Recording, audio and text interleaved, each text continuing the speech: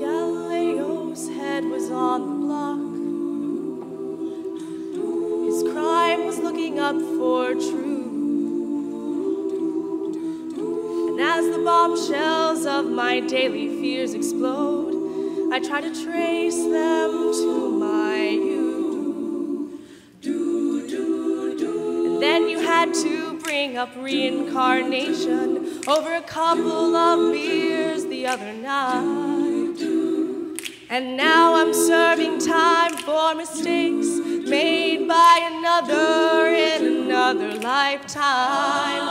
How long till my soul gets it right? Did any human being ever reach that kind of light? I call on the resting soul of Galileo, king of night vision, king of insight.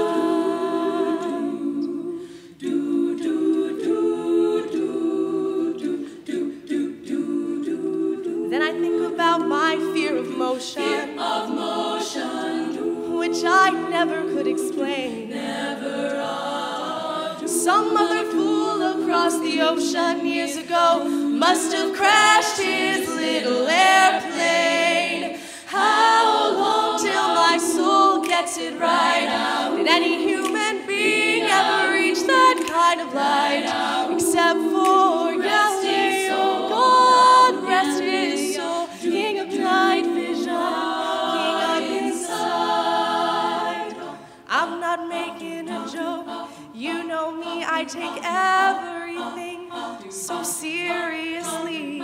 If we wait for the time till our souls get it right, well, at least I know there'll be no nuclear annihilation in my lifetime. Still not right.